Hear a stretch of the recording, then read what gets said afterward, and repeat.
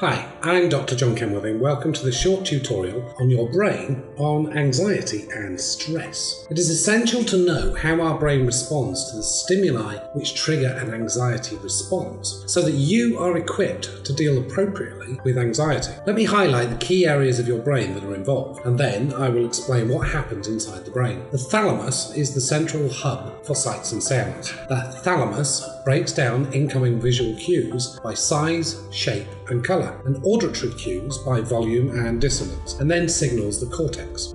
The cortex then gives raw sights and sounds meaning, enabling you to be conscious of what you are seeing and hearing. And I'll mention here that the prefrontal cortex is vital to turning off the anxiety response once the threat has passed. The amygdala is the emotional core of the brain, whose primary role is to trigger the fear response. Information passing through the amygdala is associated with an emotional significance. The bed nucleus of the stria terminals is particularly interesting when we discuss anxiety. While the amygdala sets off an immediate burst of fear, the BLST perpetuates the fear response, causing longer-term unease typical of anxiety. The locus coeruleus receives signals from the amygdala and initiates the classic anxiety response: rapid heartbeat, increased blood pressure, sweating, and pupil dilation. The hippocampus is your memory center, storing raw information from the senses, along with emotional baggage attached to the data by the amygdala. Now we know these key parts, what happens when we are anxious,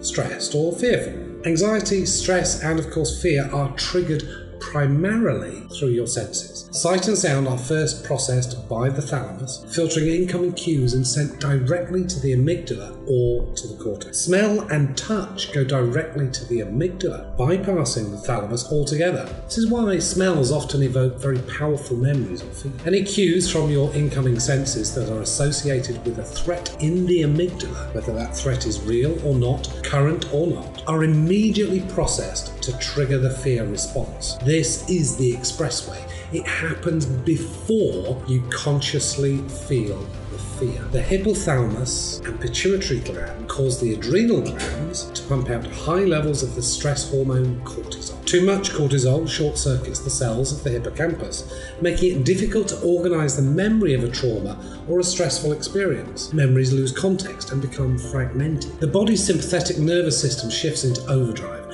causing the heart to beat faster, blood pressure to rise, and lungs to hyperventilate. Perspiration increases and the skin's nerve endings tingle, causing goosebumps. Your senses become hyper-alert, freezing you momentarily as you drink in every detail.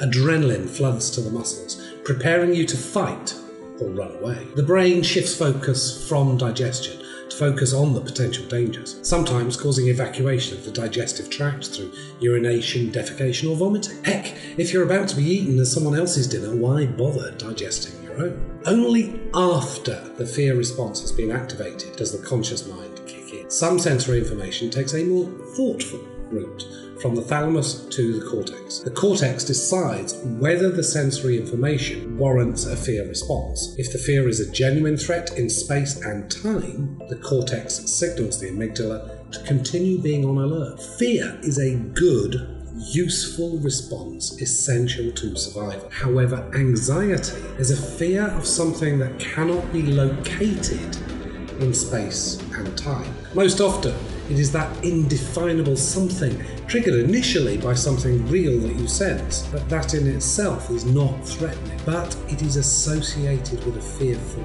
memory. And the bed nucleus of the stria terminals perpetuate that fear response. Anxiety is a real fear response for the individual feeling anxious, and anxiety can be debilitating for the sufferer. Now that you know how anxiety happens in your brain, we can pay attention to how we can deliberately use our prefrontal cortex to turn off an inappropriate anxiety response once a threat is